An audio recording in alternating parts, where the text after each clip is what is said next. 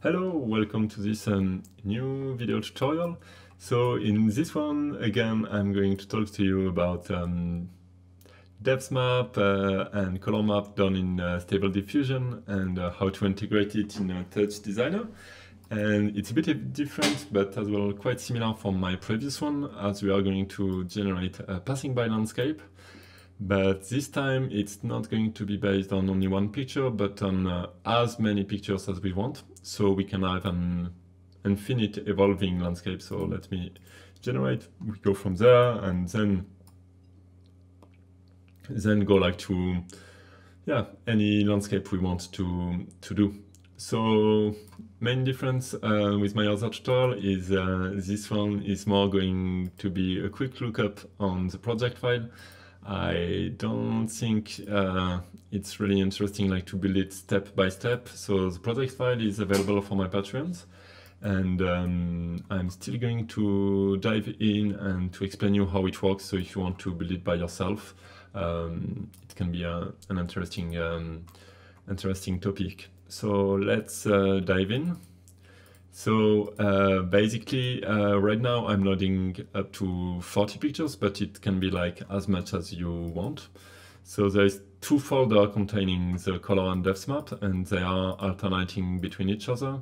So this one is going to be followed up by this one, which is going to be followed up by this one, and so on. And so there's kind of 4 buffers, and I'm stitching these 4 buffers together, so they need to overlap a bit. And for the depth map, there is a bit of trick because I cannot just overlap them, but I have like to kind of blend them with some ramp in order to have like a smoother effect. And so what we do is like we just kind of read a portion of it. So we don't read the full map. We only read one part, and we are passing by this part, and we are reading from left to right, and same from the depth maps, and we are only instancing 1920 by 1080, so not that many points. And so the good thing is like it's really stable, and we are easy in real time, because we are not loading the 40 pictures. We are just going to load 4 of them and only instance a portion of it. And so you can load as many pictures as you want, and it should work well. And yeah, so basically like we are reading from left to right. Oh yeah, you just see like, let's accelerate a bit the rhythm. Maybe we can go even further, and like we have reading head, and what happens is like each time we are reading, it's going to load up the next picture as we go. So it's you won't see it, but it's like yeah, changing the buffer as we go. And this is happening in here, in which like we see which step of the generation or like the moving head we are in, and depending in which it activates a logic which will trigger a script which will load and unload the right buffer as we go.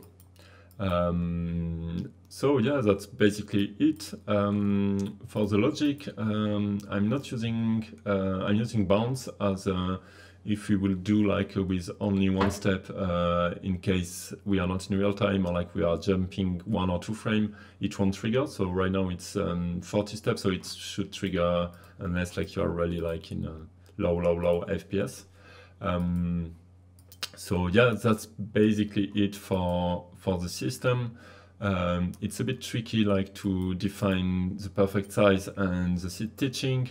So for now, it's only going to work with the Canva I'm going to show you, and with one parameter in generation in StableDiffusion with still 1920 by 1080, and with a specific mask.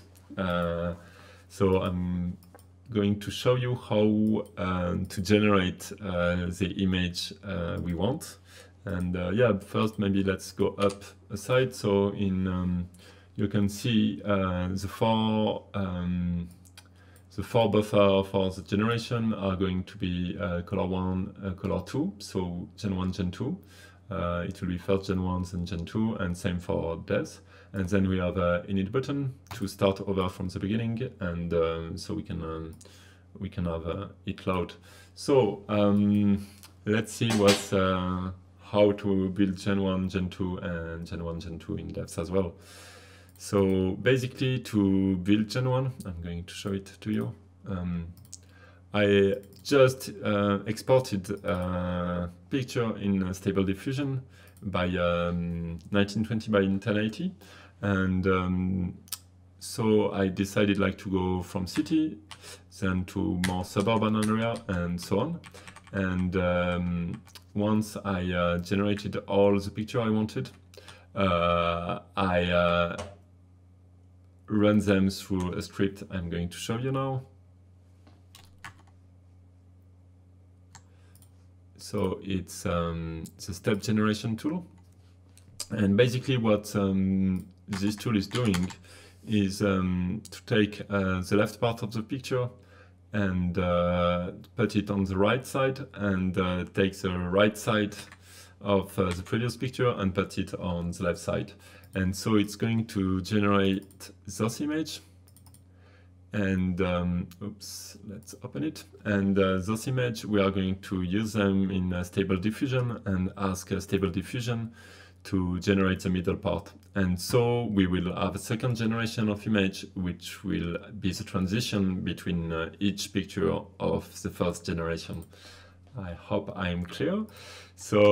So basically, MassGen, what it does, it's like generating all this step gen. So we choose in Gen 1 folder, we choose the first generation we did, and step folder where we want to export them, and then we just press generate, and it will process all the picture we have and save them into step folder. So we can dive into it so you can see how it works. It's basically, yeah, just listing all the folder we have, and then we go each second, we are saving one to the next folder, or maybe not even a second. And then there is a mask we will use in StableDiffusion. So that's pretty much it for the Touchdesigner part. So maybe now we can jump into StableDiffusion to see how we can work the first generation, but mainly the second generation, and if you didn't saw my previous tutorial, how to do the devs map. So I'm launching StableDiffusion. I recommend you, like, if you don't have it installed, to use Stability Matrix. It's quite easy to launch, and so as I told in my previous tutorial, you will need to have a ControlNet dependency installed, and I'm using automatic 1111 to run it. So once it's launched, let's open it, and so the generation will be in two steps. In the first step, so it will be the initial picture we want. Let's choose 1920 by 1080. I'm using Judin Shaper 8, but you can use, of course, whatever you want. I mean, like, the only thing is like to have 1920 by 1080 to work out. And yeah, the best is to have like landscape, which is horizontal. So you type whatever you want and then you generate. And yeah, once you generated your first batch of 1920 by 1080 pictures, then you run the script I showed right before, and then you can go to image to image tab, and in it we are going to go to in-paint upload, and so we could go through batch. So you could use from directory and choose your input directory as the input where you generated all the first generation, and output where like you want them to go, and as well as the mask you want. But I found it like I need sometimes to generate several images before getting the one I like, so I prefer to do it one by one. So I'm just going into in-paint upload, And here I'm just going to drag and drop the pictures generated with the step generator. So I showed before, so let's use the first one. So this one, and here you just need to drag and drop the mask, which is same generated with step generator, but which is as well like in the folder in the project file. So you just put it there, and then the parameters you need to do is like we want it to keep the same size, mask content we want fill, and in paint area is going to be the only masked. And so we are going to activate soft in painting, which is basically like a kind of soften the way it blends together, and because our mask has an alpha and a soften edge, we just click on it, and in it I'm not changing actually anything. Then in sampling steps, I recommend you like to use the same sampling steps that you used on your generation 1. And then yeah, the width has to be 1920 by 1080. And then the prompt you are using, so let me put like what I have.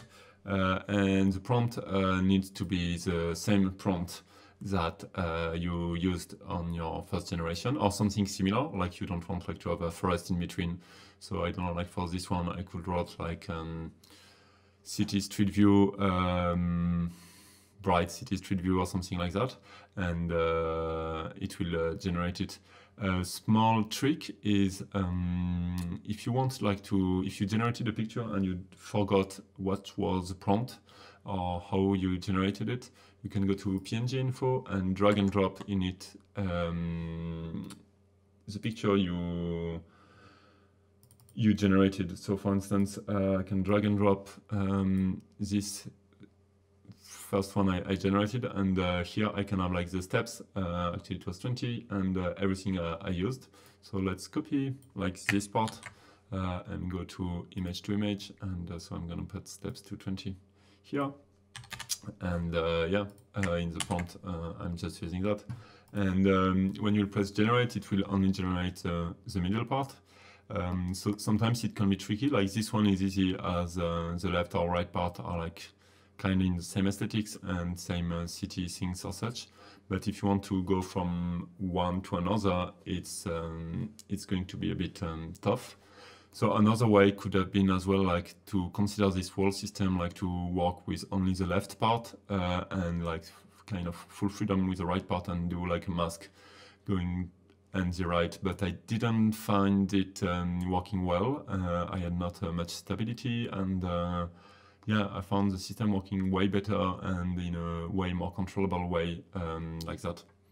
It's a bit more technical and a bit more long to do, but I think it's working better. So I'm going to wait till the generation ends, and yeah, you can see like it kind of created something coherent between the left and right part. So once the generation is over, sorry, you can go to devs, and in devs you can so go to batch from directory, and you copy here first your gen1 path, and so again I can show you like a small trick to copy the path. So you just, if you're on Windows, right click on gen1 here and you copy address. So sorry, this one is in French, but I'm sure you will understand how to do it in your own language. And you copy, and then you just have to say the output directory. So you should create a new directory for this. Let's say here I put it in gen1 devs. So here devs, and you just have to, I'm using devs anything v2 base, and I'm not changing anything. And you just need to press generate, and it will generate the output. So yeah, that's pretty much it. And yeah, then you just need to open the file and the Touchdesigner file and choose which folder is where, and it should generate the effect. Let me know if you have any question, either on my Patreon, either on the YouTube video, and yeah, I hope you learned something and you can make use of it. And I see you for next time for another video.